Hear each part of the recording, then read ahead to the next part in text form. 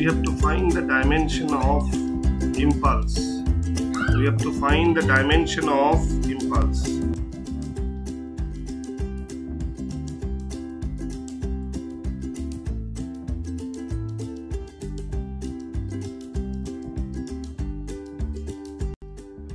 J is the impulse which is numerically equal to the product of force F and small interval of time delta t, where delta t is the small interval of time. Delta t is the small interval of time. Now the dimension of J, dimension of impulse, therefore dimension of J, which is the dimension of impulse, is equal to dimension of F and dimension of delta t, where F is the force acted on the body. In this case, we can put the dimension of force F and dimension of small interval of time delta t.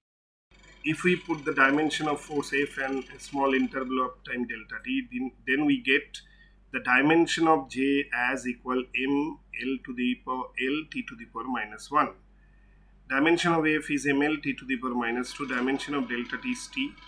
And finally we get the dimension of J as equal ml t to the power minus 2.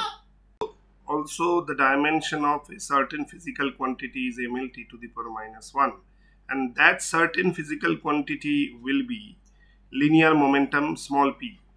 Therefore dimension of J is equal to dimension of small p, or dimension of linear momentum.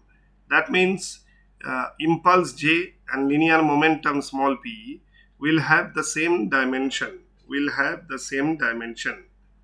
Impulse J and momentum have the same dimension.